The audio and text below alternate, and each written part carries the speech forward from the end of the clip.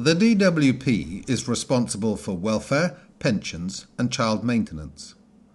Under its welfare remit is Job Centre Plus, an executive agency that helps people find employment and provides benefits to unemployed people needing support. With the work programme contracts ending in 2017, Job Centre Plus will be taking on more responsibilities and claimants. So what tools are available to help Job Centre staff with this increased workload? Well, let's first start looking at the 6 pillars that support the DWP's services. Secure self-service wherever possible. This encourages low-touch services, allowing customers to find what they want 24 hours a day. Decision-making based on trust and risk. This is where the customer behaviour patterns are identified and in this way recognises where individuals fall outside a pattern and personal attention is required. Intelligent data use, sharing and management. This pillar supports the enormous potential for new innovative services based on the data held by the DWP. Advanced analytics for segmentation identifies customers who may be vulnerable and require a different level of service. Automated processes create low-touch services that permit DWP staff to spend more time with their customers. And lastly, customer behaviour change is where society changes and services must adapt with agility. Let's now look at a case management tool. A good case management tool will allow each claimant to be recognised as an individual and facilitates the delivery of a personalised service. It will set out a workflow of activities for the claimant to progress through. There will be automatic nudges to encourage claimants to move to the next step. These nudges require less work coach intervention and are designed to deliver a service that cares. The system will record activities that the claimant has participated in, the recommendations made by the work coach, and importantly, the time taken to progress through each step of the workflow. A great case management tool will have such features as an analysis of the success rates of both the work coaches and the claimants as they progress through the workflows. The work coach's performance can be recognised and rewarded for getting claimants into work, the work retention period, i.e. how long they stayed in work, and the salary that was achieved and if a benefit top-up was required. A great case management system would also help both the claimant and the work coach by using artificial intelligence to review the history of previous claimants' journeys and, in so doing, suggest the most successful strategies to follow. These might be, people with your skills also looked at these jobs. Expand your commute distances with these new bus routes. Other people found employment by taking these training courses. The virtual advisor would improve its learning over time and reflect current trends, and this would allow work coaches to be well informed and up to date. Gamification is increasingly being used to encourage participation in processes. When applied to finding employment, claimants can be rewarded with badges and points for completing steps in their designated case management workflow. Interestingly, the smiley face for driving below the speed limit has proven to be far more effective in reducing driver speed than the speed camera. Let's now look at the government job board. Firstly, we must address the question, why would a government have a job board when there are so many commercial job boards available? With commercial job boards, the employer is the customer, and the customer is king. The employer pays the job board with the expectation that his job offer will reach a large pool of candidates. The focus here is on delivering suitable candidates to the employer. By contrast, the government job board is more three-dimensional. Its stakeholders are the job seeker, who is the primary customer, and the focus of the job board is to help the seeker find suitable employment. Employers are, of course, essential and have a symbiotic relationship with the job seekers. Businesses benefit by filling job vacancies through free job displays. And the third stakeholder is the work coach. Now let's look at each of these in turn. So let's start with the job seeker or claimant. Getting claimants to use a government job board can be achieved in two ways: the carrot, where the service is easy and rewarding to use, or the stick, where benefits are only paid if claimants participate. Most governments use a combination of these two, preferring to deploy the carrot in the first instance and keeping the stick in reserve.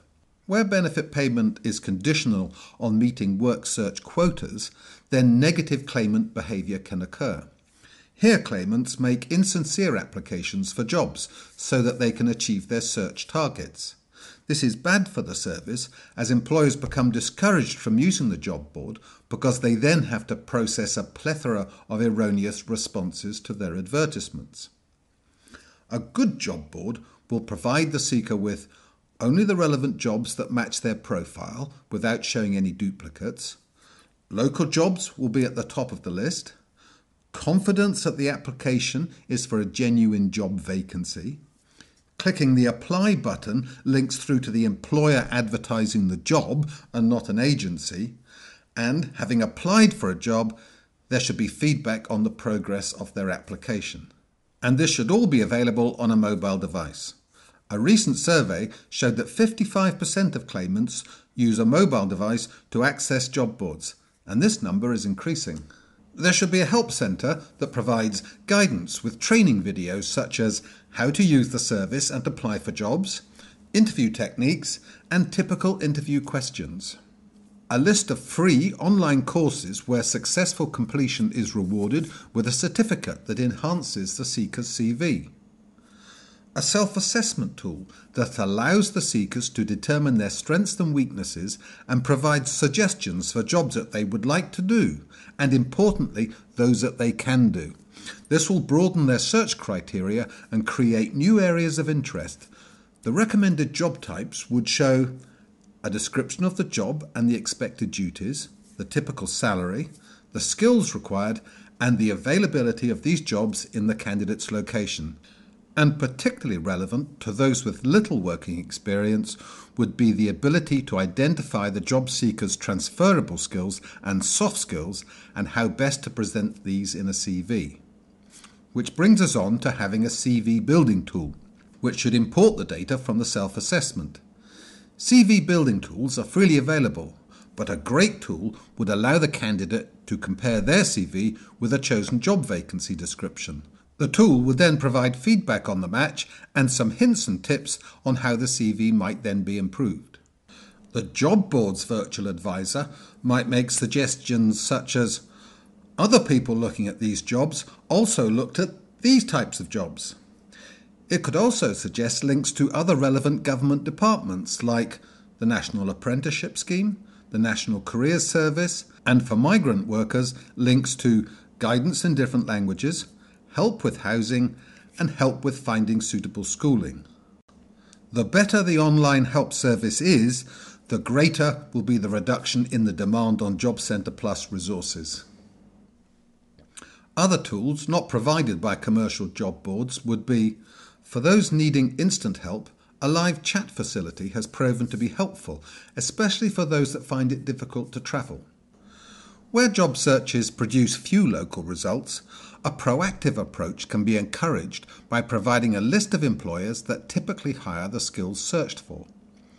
The seeker can then be provided with the contact details and reach out to the employer in anticipation that they might just be making an approach in advance of job advertisements being placed. Prospective employers could be shown on a map so the seeker can quickly assess the travel distances. Where the employer has a career page, the seeker can activate a notify tool that scans the career page on a daily basis and informs the seeker when new jobs are added. This saves the seeker from checking the career page every day. The seeker can have their own personal web page that displays their picture and their CV in an attractive format. The URL for this page can be shared in communications with prospective employers. There could be a candidate dashboard that shows how many jobs there are in the local area. This would encourage a positive approach to the employment market. It shows that there are jobs out there and hints at a broader search might yield more results. It could show all the matching jobs posted in the last 24 hours. This provides focus for the seeker and gives the dashboard a fresh appearance every day. And there should be a diary facility where the seeker can record appointments and the tasks to be completed. A traffic light system would show green for what's been done and red for what needs to be done, and SMS and email messages can also be sent. A well-designed and integrated service will facilitate the claimant's journey and help them follow the behaviours required by Universal Credit. The job board will, therefore, need to update the claimant's Universal Credit work journal with this evidence of activity and show progress to date for the period. Our next stakeholder is the employer, and employers want a reliable low-cost method of finding the right candidate for their job vacancy, the time to hire to be fast and efficient. They want to quickly search talent pools to find suitable candidates and contact them directly, and they want to receive quality responses from genuine candidates. And they'd also like the ability to promote their business messages and their company brand. And particularly relevant to the smaller business, online training videos on how to register and post jobs would be beneficial. And our third stakeholder is the work coach. The work coach needs to be provided with useful and relevant claimant data combined with labour market information if they are going to provide useful guidance to the claimants.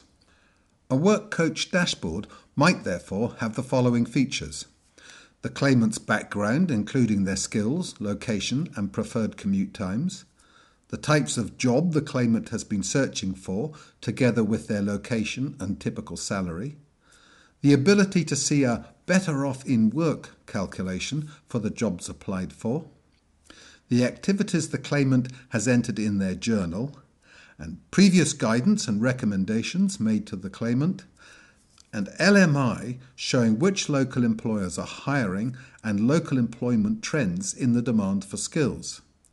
And as said earlier, the virtual advisor could provide recommendations on potential next steps for the claimant. How might these services then be delivered? Well, all the tools described are off-the-shelf commodity products.